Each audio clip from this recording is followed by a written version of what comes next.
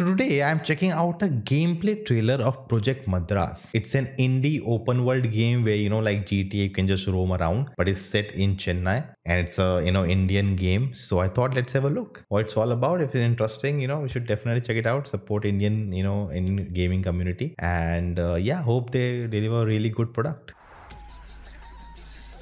All right, hope the music is not a problem. Good what? Good models, I have to say. Just to mention, I know a bit about game design. I've studied it a bit, know about some bit like technical information. So yeah, just want to give that information out. Their sets look really good. Oh, nice. The auto, the cars. Ah, cool. Okay. I'm guessing Marina Beach. Nice. All the bottles kept like that. Okay. The stall, nice. Garbage, the leaves on street. Okay. Cool. Nice detailing. The pipes. Okay. Too symmetrical, I would say. Oh, this is so Chennai thing. I've seen so many movies.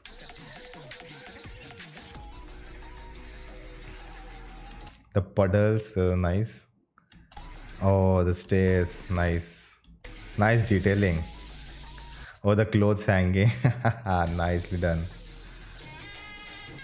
Oh, a UPI scanner? Nice. I wonder what happens if we scan it. Oh, some action happening. All right. Oh, quite violent, huh?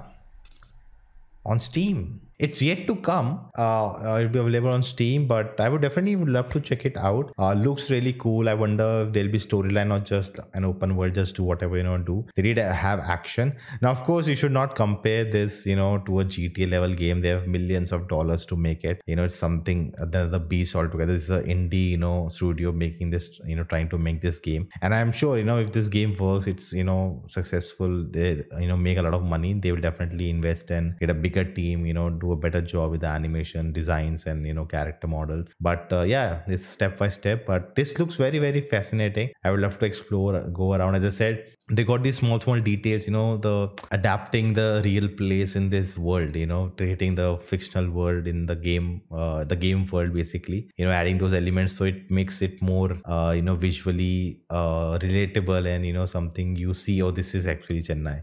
Now definitely there are some things you cannot do totally same. You don't want to give out how Chennai, every city, every curl, everything, you cannot get it right, because out of technology how they do it is that the game engine automatically can multiply what you have set up, or the city is there, the road is there. You'll see a lot of multiplication of the same things to make the world big. You cannot have every model differently designed, everything is unique. It'll just so much load on the computer, so many assets, so much data there, so that's not possible. So these things you have to understand how the game design works. But what I've seen is looks really impressive, and I would love to check it out when it's out. But what do you guys think? Let me know in the comments below. Are you excited? Until you can check out this video next, and I will see you next time.